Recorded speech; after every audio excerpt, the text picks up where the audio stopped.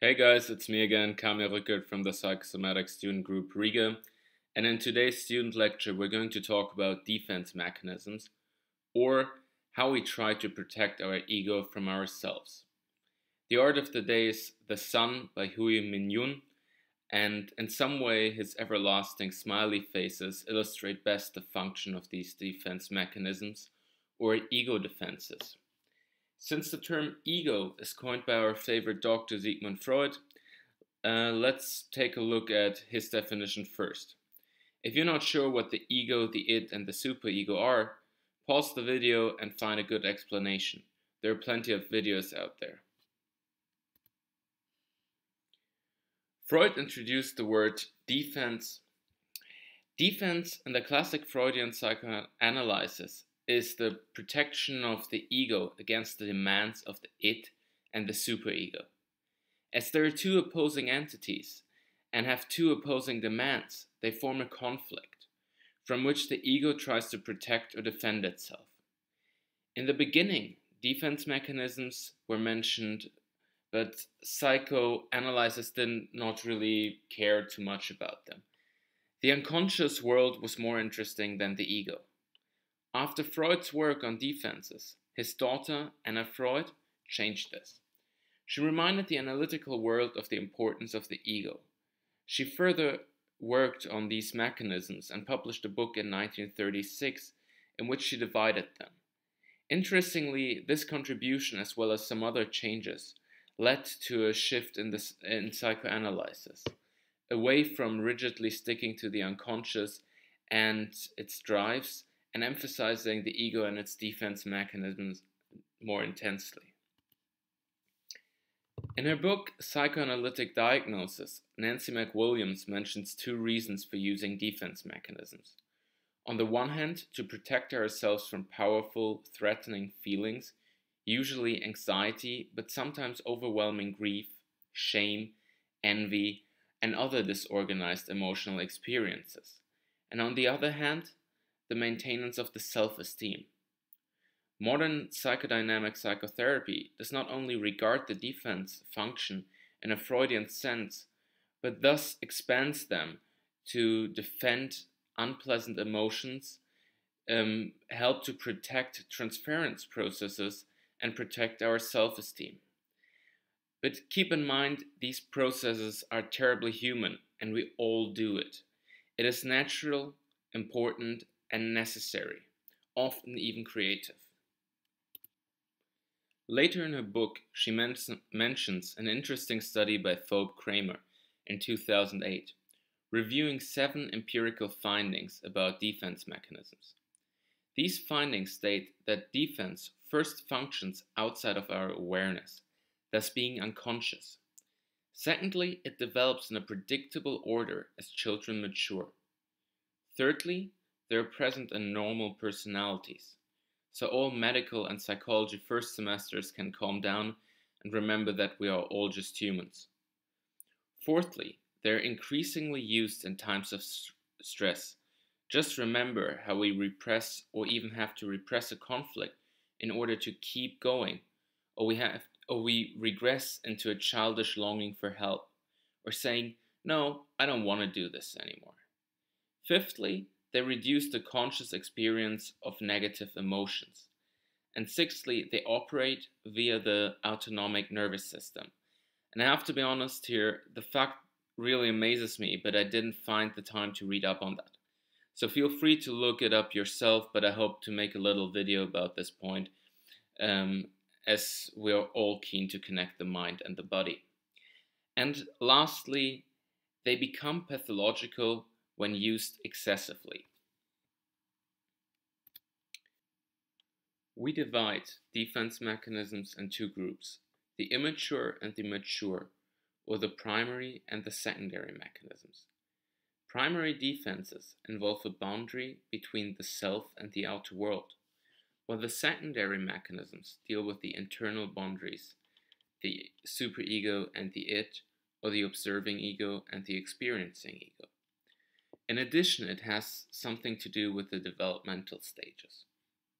Primary defenses are associated with the pre-verbal stages of development, And as Nancy McWilliams mentions, they have a lack of attainment of the reality principle and a lack of appreciation of the separateness and constancy of those outside the self.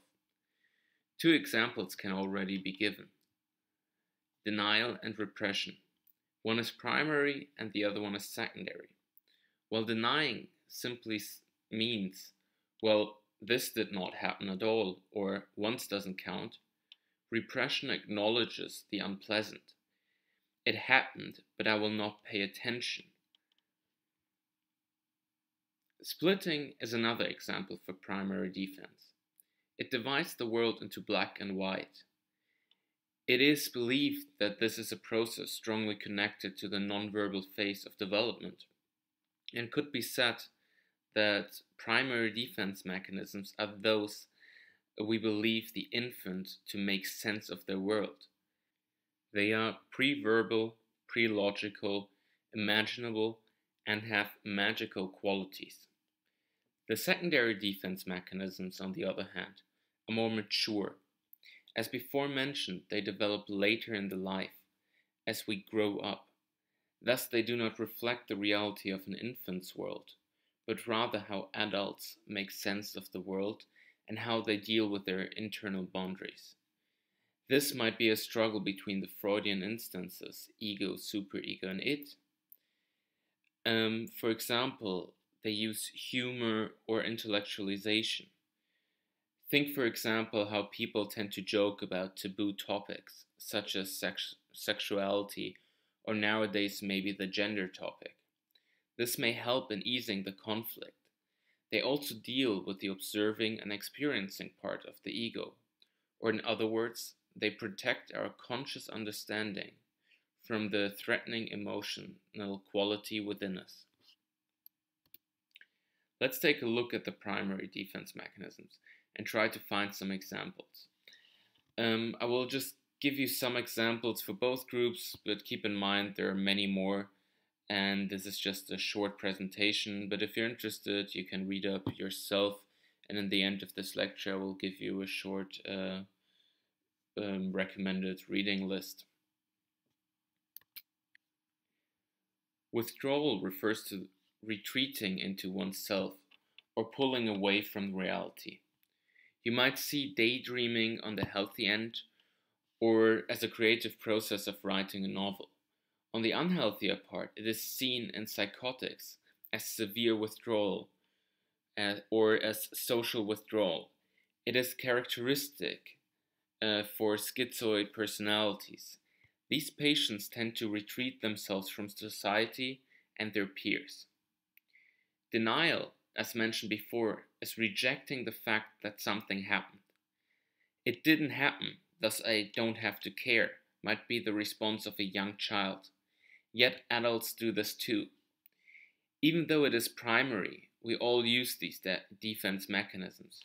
We might deny an insult from an acquaintance, or we deny an illness. I don't have diabetes, or I don't have cancer, are problems many doctors have to face. Omnipotent control refers to the belief during the developmental stage of newborns. It is a sense that one can influence the environment. A baby is hungry and suddenly, due to the crying, the mother appears. It is thirsty and a breast appears. The baby thinks he controlled this appearance or this happening. The omnipotent control remains in us. On the healthy side, we think we succeed in life due to our sheer willpower, as we could achieve anything we set our minds to, disregarding luck or our social backgrounds. On the unhealthier end, antisocial personalities try to seek and enjoy the sense that they have exercised their power. This "I made him do this" drives them away from anxiety and helps in maintaining their self-esteem. Idealization and devaluation. We all idealize in our daily life. Think of your first love, or what we refer to as the honeymoon phase. The partner is perfect and a superhuman, similar to how a child would see the parents. As we grow older, we de-idealize our parents, and after a while we do the same with our partners.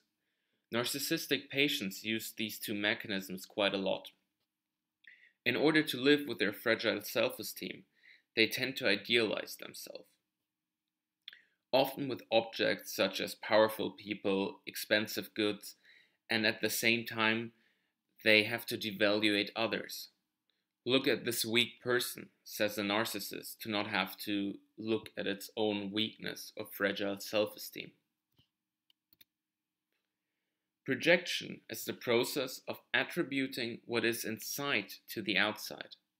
A person who is angry or is sad might see this in other people but not himself. Introjection is the opposite. Feelings outside are misunderstood as coming from within the self. In psychoanalysis, this process can be seen in identifying with the aggressor. In fearful, threatening times, people try to identify with the abuser, thus turning themselves into the strong, powerful persona rather than staying in the situation. Arno Grün wrote a book about this topic, connecting modern terrorism with the identification with the aggressor, as well as making a connection between obedience and the before mentioned. Both projection and identification do not need a relationship between the members or between the subject and the object. Projective identification, in contrast, needs a connection.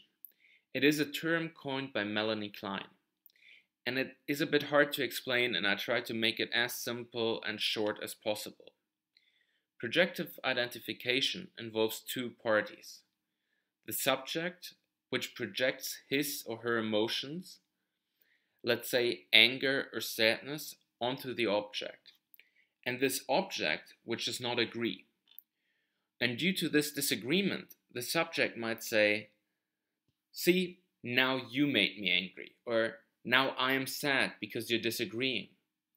Thus the feelings that were already within the subject become present, yet in a distorted way. The subject identifies with its own projection. Dissociation involves disconnecting oneself from the present experiences. This can even go so far that the person will create another representation of itself, to a point that involves having a different personality. In a more benign form, it recesses access stimuli. In splitting, the ego defends itself by separating the world into good and bad. All women might be bad and all businessmen might be good. It reduces the complexity of life, but leads to a distortion of reality. It often switches quite rapidly. The person who was amazing and wonderful becomes pure evil the next day. This can be observed frequently in borderline patients. The last of the here mentioned primary defense mechanisms is somatization. As we have been through this already, I'll make it short. Somatization describes emotional states being expressed physically. The ego tries to defend itself, to maintain the self-esteem, or to protect itself from threatening, overwhelming feelings by shifting the attention to clinical symptoms. And here's a short overview of secondary defense mechanisms. Again, there are way more, but we want to keep this lecture short and give you a short overview. Repression, in contrast to denial, does not recognize the emotions, but shoves them away. Thus, it becomes more mature. I know it happened, but I will not deal with this right now. Bad news like diseases, bankruptcy can be repressed. Regression is something we have already learned during the video of psychosomatic theories. It simply means that one turns to a younger, more infantile version of oneself. The infantile behavior protects the person from dealing with the threatening emotions. Think of the gain of illness, or a hospital patient who is being nursed back to health, just like the mother nurses a child. Separating emotions and thoughts is referred to as isolation. It is often seen in doctors, especially surgeons. They need to isolate themselves from their emotions when cutting a patient open or removing a tumor, because after all, it's another human being and it's scary. It could have been emotional. Oncologists and other doctors frequently do this too, and it is referred to as a subgroup of dissociation, yet more mature. Intellectualization is the shift from the emotional area to the intellectual theoretical area. I don't want to learn because this topic doesn't interest me, can be heard from many students. And at the same time, it is often at the core of our Western society, our philosophy, and our modern culture. And rationalization, threatening, fearful emotions are unconsciously reimbursed by a logical explanation. A student who did not study for an exam and failed it might say something like, "Oh, sure, I failed, but the professor is such a mean person and he doesn't like me at all." Turning against the self refers to the idea that unbearable emotions are turns against oneself. It is the redirection of emotions to the self that were originally directed towards someone else. Imagine you depend on someone, and he or she is not there for you. It might be easier to turn your criticism and rage against yourself. This can be purely emotional, or even expressed physically, by a patient cutting him or herself. And one of the most interesting and often fought against defense mechanisms in order to pollute psychoanalysis is reaction formation. The idea is that threatening emotions are replaced by the opposite in order for an individual not to have to deal with them. It might be a girlfriend telling all of her friends how wonderful her boyfriend is in order to not see his negative and cruel ways. Or overwhelming hate will be transformed to love. Do you remember that overly friendly and nice person in your past or maybe in your present? Well, Anna Freud wrote in 1936 that the new formed emotion is often overexpressed. Overly friendly and happy people often seem to us as if they are hiding deep sadness and anger due to the overexpressiveness of their emotions. Sublimation is finding diverted and adaptive satisfaction from those impulses that cannot be expressed directly due to social norms. Can you imagine a person not being allowed to express his aggression might become a wrestler, a butcher, or maybe a surgeon in order to get his satisfaction? So let us summarize what we have learned. The main function of defense mechanisms is to maintain our self-esteem and to protect our ego from overwhelming and threatening emotions. All defense mechanisms are unconscious when we use them. They may or may not become conscious after using them or during therapy. We all use them and it is normal to use them, as we all sometimes deal with overwhelming emotions. And maintaining your self-esteem can be quite tough in our present world. Defenses become pathological when we stick only to a limited variety of them, and when only primary mechanisms are present. Why? Because this causes stress to the ego, and rigid defenses make it harder for the ego to defend itself. Often this leads the person to therapy. And here are my sources and my recommended reading. You can take a look at them. Nancy McWilliams' book Rose to a Certain Fame, and it is a very good read, but it requires psychoanalytical knowledge or an academic supervisor if you're a student just like me. If you want to go to the beginning of defense mechanisms, Freud and especially his daughter Anna Freud are the place to go. Anna Freud's book is one of the most comprehensible psychoanalytical books I have encountered, and if you're just looking for a very short overview, take a look at the website of Consulta Bakeland. They basically summarized Nancy McWilliams' topics. Thank you guys for listening. If you want to learn more about us, see our faces or our work, click on our website and make sure to follow our YouTube channel.